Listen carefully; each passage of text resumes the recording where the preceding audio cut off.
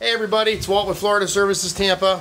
We're going to do a quick walkthrough on the house we're doing. This is a remediation we're doing in a bathroom.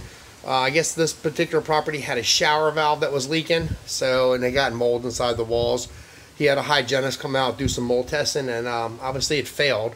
So we were hired to do it. So what we're doing, as you can tell, the entryway all the way back to the bathroom in the back left corner of this property is considered a containment zone. So what we're going to do is contain this area so when we carry debris in and out of here, we don't cross-contaminate the rest of the property. So obviously this is an entryway into a kitchen, and the wall's up nice and tight.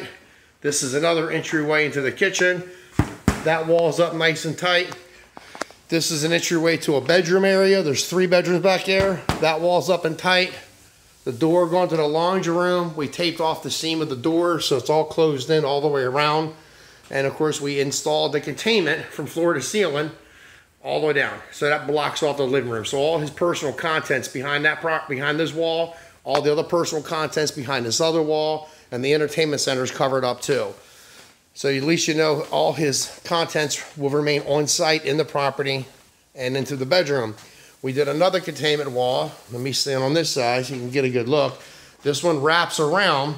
So behind this wall is his bed, his dressers, his knickknacks, whatever he had that was sitting against this wall, the end tables, etc. And of course the floor is covered up so we don't get damage on the floor.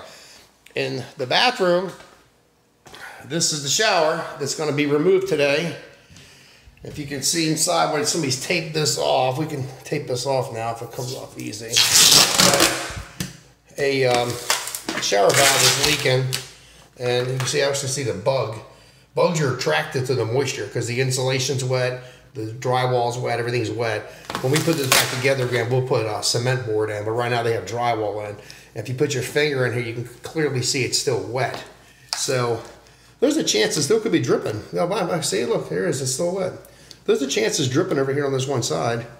Yeah, it's soaking wet, matter of fact. I don't know if the camera's showing that too well or not, but you can see it. So I know we had a shower valve put in, but now I'm starting to think that there's a leak over here. Oh yeah, it's wet. It's dripping. So I think he's no longer have to replace this entire valve. But anyway, all this is coming out.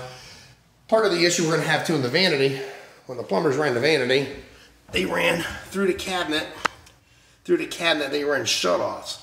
So we're gonna have to cut the water off and cut those pipes and get a plumber right here to cap them off for us. But before it can be reinstalled, it's gonna have to be changed a little bit because it's not very professional. But anyway, that's pretty much it. So thanks for watching. We'll do another video and show you the progress once it's all tore out. Don't forget to like us on Facebook and subscribe on YouTube, and make sure you share our videos. Thanks a lot. Have a great day.